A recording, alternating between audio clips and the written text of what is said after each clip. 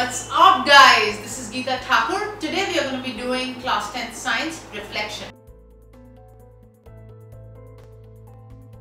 We are going to be continuing the chapter. In this video we are going to be introducing concave and convex mirrors. We are going to try to understand how they function, what the focus point is, and before we get into that, what we really need to do is get ourselves acquainted with some terminology. So let's get started for that. So I have parallel beams of light over here. As you can see, they get reflected and they are coming here. Again, here, here. The point at which they are getting, if that point right there is where all the light, all these parallel light rays are getting focused. You might just say that that is the focus of the concave lens.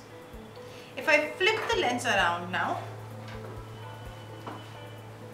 you will see that all the parallel beams, if I were to assume that these two rays are coming from somewhere, I'd have a point over here. As I keep moving my ray box, I see that the parallel beams appear to be originating from a point behind the mirror. This point is the focus of the convex mirror.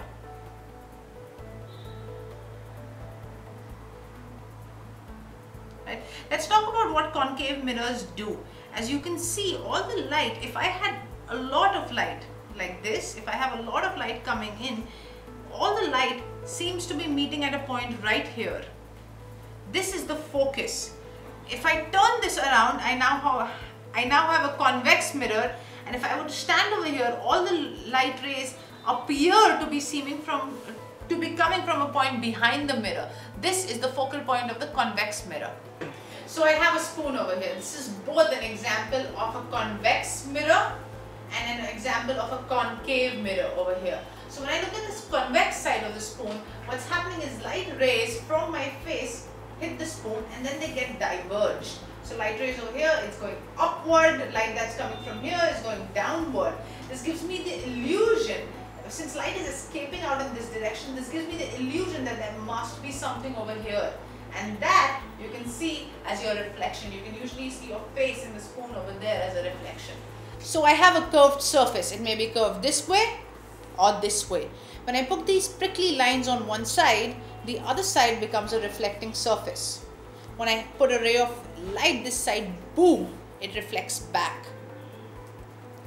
A mirror that reflects the lights on its own sides, that focuses it, this mirror is known as a concave mirror. A mirror that diverges the light as it reflects it, it's known as a convex mirror. This curve is actually a part of a circle, and when you draw the entire circle, the center of the circle is known as the center of curvature. The distance from the center to the lens is known as the radius of curvature. Half of this distance is where the focus point or the focal point of the lens is located.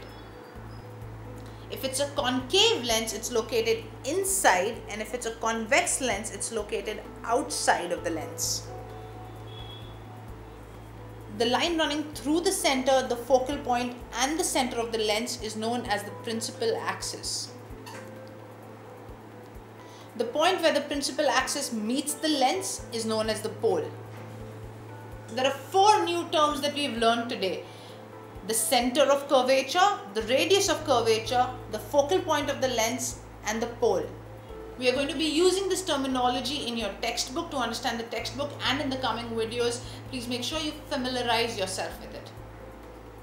So that's it. That sort of explains how convex and concave mirrors work, how they focus the light or how they diffuse the light away.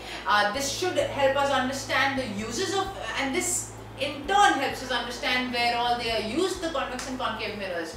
I hope you enjoyed this session. If there are any questions, please put them in the comments below, and please subscribe to our channel. Thank you.